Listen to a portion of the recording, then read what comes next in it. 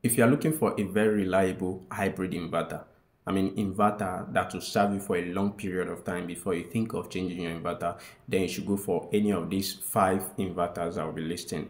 The number 1 and number 2 might not be affordable for most people, but they are very, very reliable. Number 1 is Schneider.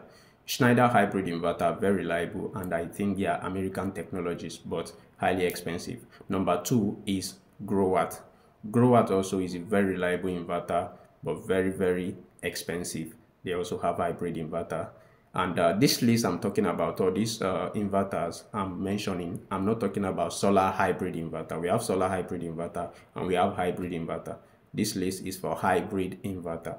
Number 3 is MOST inverter. Those days, there are these MOST inverters that are very, very reliable, which are hybrid, but like these days, most of the inverters which I see are actually solar hybrid inverter. I don't know if they still produce the hybrid inverter. Number 4 is Felicity. Felicity is a very, very reliable inverter which most people prefer to use over other products. But there's one thing about Felicity hybrid inverter which I've observed for some times. I don't know if some people have paid attention to that. Whenever it's charging, it tends to like cease or stop charging for some seconds, then come back on. So it fluctuates whenever it's charging. Even though the sun is stable, it still fluctuates. It will cut off the charge, bring it back on. That's one disadvantage of Felicity. Number 5 is Yohako inverter, which is one of the most underrated inverter. Yohako inverter is very reliable if you know how to go with them, or you know how to do installation using Yohako inverter. But one disadvantage or one bad side of the Yohako inverter is their customer service. Or let's say after service.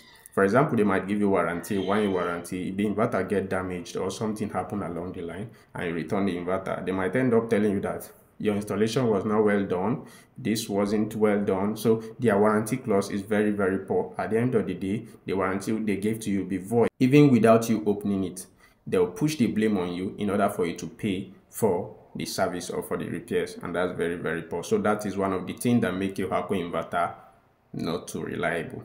Because if you're talking about reliability, then you should talk about customer service also. So when it comes to Yohako, their customer service are very, very poor. And that's the reason I stopped using them for some time. These 5 inverters are very, very reliable. These 5 hybrid inverter are very reliable. Number 1 is Schneider. Number 2 is Growatt. Number 3 is MOST. Number 5 is Felicity. Number 4 is Felicity. And number 5 is Yohako.